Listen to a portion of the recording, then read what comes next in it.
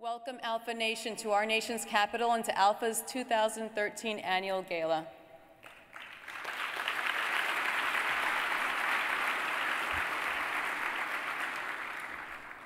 This is my first year as national president, and I just want to thank each and every one of you for all the hallway conversations that we have had through this convention center, for saying thank you, for telling me that you believe in me, for showing your support, for asking me if I'm tired. Just like Manny, I'm very tired, but you keep me going because you believe in me. And as my first year as national president, it can be a scary thing, but when you stop me in the hallways and you tell me that you're really looking forward to see what the future of Alpha brings for you and for our communities, how could I not keep going? Together, we've worked really hard in forging the new framework that will support the future growth and direction of Alpha for the next 40 years. At our last board meeting, we discussed that for Alpha to continue its phenomenal growth, like any high-performing organization, it must continue to adapt, improve, and innovate.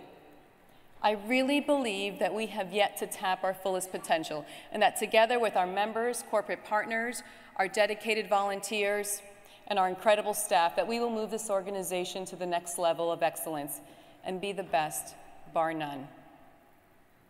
The mandate that you have given us includes redefining our strategic initiatives and top priorities, such as technology, where we are pleased to welcome Alpha's very first CIO, building a new paradigm to create a community of the next generation of women leaders through Women of Alpha, creating our leadership program so that it reflects the needs of our constituents, and ensuring the longevity and stability through thoughtful governance and succession planning, as well as continuing to leverage the unique platform that Alpha Institute provides.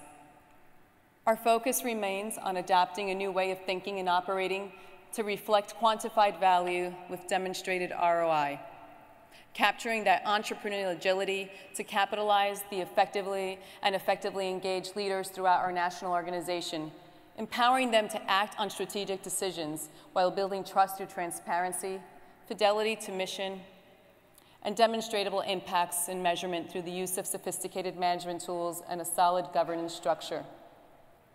But most importantly, ensure a shared leadership approach at all levels of the organization that will allow us to successfully act on our long-term strategy and strengthen our revenues to endow our organization's future prosperity. We have adapted these initiatives to remain strong, relevant, and deliver exceptional value. All of this will not be easy, as all leadership has its perils. We will need to lean on each other in order to secure a better future for the Alpha Nation. As you find your way back home tomorrow, I urge you to fully embrace your worth and all that Alpha has to offer you. Push yourself beyond your comfort zone. Show the courage to be imperfect, the courage to win and to fail.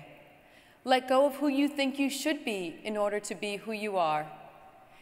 Ask yourself, not what would you do if you knew you couldn't fail, but rather, what is worth doing, even if I fail?